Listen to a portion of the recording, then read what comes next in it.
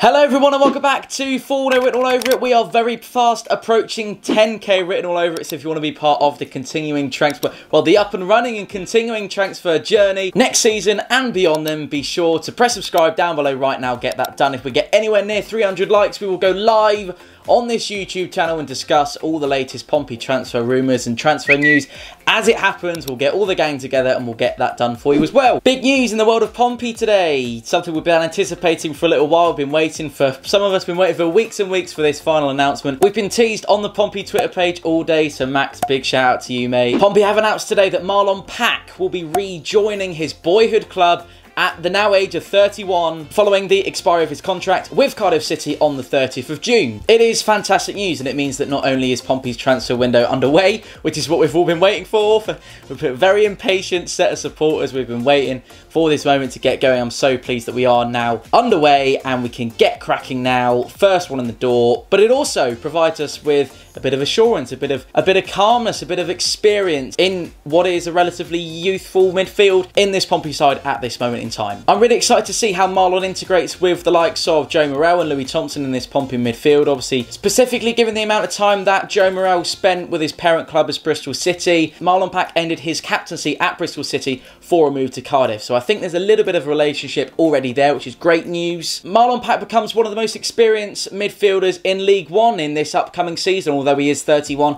I think he brings an awful lot to the game that this Pompey side currently lack. We also have to bear in mind that whilst he might not be as spirited as he was in his prime Championship days, he also now joins the unofficial senior leadership team at Pompey. Sean Raggett, Clark Robertson, and now Marlon Romeo.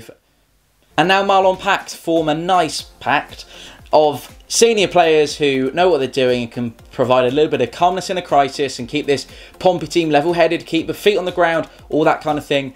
The assured nature of their performances is really going to shine through, and I'm looking forward to seeing that little triangular partnership develop during Marlon's time at Pompey as well. That also has to work in our favour if we are considering promotion as a priority this season, which I think we all know we probably are. It's getting a bit desperate if we're not. Since the 2015-16 season, Marlon has been registering 30s and 40s in terms of the numbers of games he's played consistently in the Championship. For all those years, he's been nothing but a Championship player, and a week in, week out Championship player at that. Having said all this really pleasing bit of transfer news, and it's obviously something that's been worked on over a long period of time, so we have to give a lot of credit to the recruitment team at Portsmouth Football Club for getting this deal over the line and making it announceable to the Pompey public and to Pompey fans around the world who will be watching this with a beam on their face, I'm hoping, because it means that we've got going.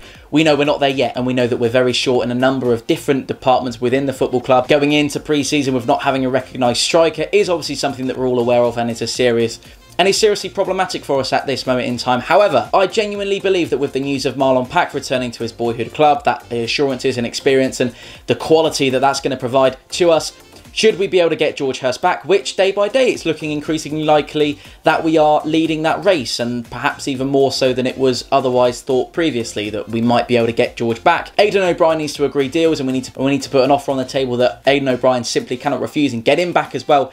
Plus a few talented additions, and we are shaping up to be a real force to be reckoned with in this upcoming League One season. It doesn't need a lot, it needs a couple of additions, plus some players to come back. I think we can wave goodbye to Hayden Carter, and obviously the less said about Gavin Bazunu, the better. We shouldn't speculate with regards to a goal return, but Marlon is not known for his goal-scoring ability. He scored only 1s and 2s in his seasons in the Championship, but that's not what he's for, and we know that. That's why the striker issue is a really key one, and I think we need to move heaven and earth to get George back. And we also need Keon Atete as a name that's been thrown around. I think that would be a really good addition as well. That does of course mean that we are going to need to spend some money and get out in amongst it in the transfer window. Whether or not that happens is a different story, and something that we will be continuing to document here on Fournilwrittenalloverit. For now, I want to go and celebrate this news. Thank you for joining me once again. Thanks for sticking right to the end. Again, plenty more coming your way. We've got a whole season of Fournilwrittenalloverit, revamped Fournilwrittenalloverit. We've got so much to bring you. Live streams are back as well, so that's really exciting. Stick around, drop a subscribe down below, leave a like on the video. Thank you for watching. Keep the faith,